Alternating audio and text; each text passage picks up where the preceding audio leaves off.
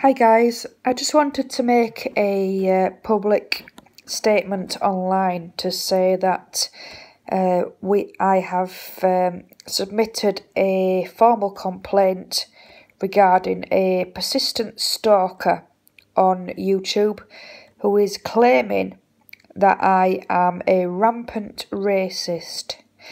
Now, that is completely false. I mean, recently I've even done a tribute to various black people such as Deontay Wright and George Floyd. So her claims are completely false, and she has now been reported to YouTube for defamation of character and stalking.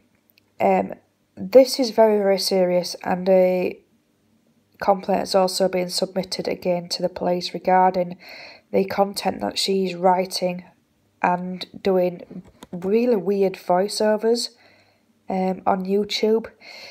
She doesn't identify herself, her image, but she talks over her own voices, which I think are very, very creepy. And she's a bit weird, to be honest. She's very psychologically inept, and it is quite concerning, to be honest. And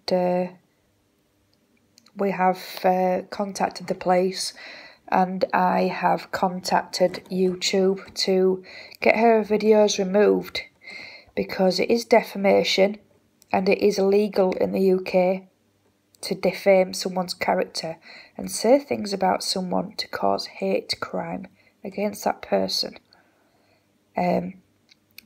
I have been recent victim of persistent harassment and criminal damages of £996 of criminal damages to my vehicle, and this again is taken very seriously, and whoever is the perpetrator will be caught and they will be prosecuted for that. So I just want to remind that person, Razor Blade as she calls herself on YouTube. I will post the link also to her YouTube page so you can take a look for yourself at how weird she is and make an opinion for yourself as to how much she's stalking me. And, you know, she's even contacted Sessions Live and made these allegations, these false allegations that I'm racist. There is nowhere on my social media or anywhere online to back up her claims.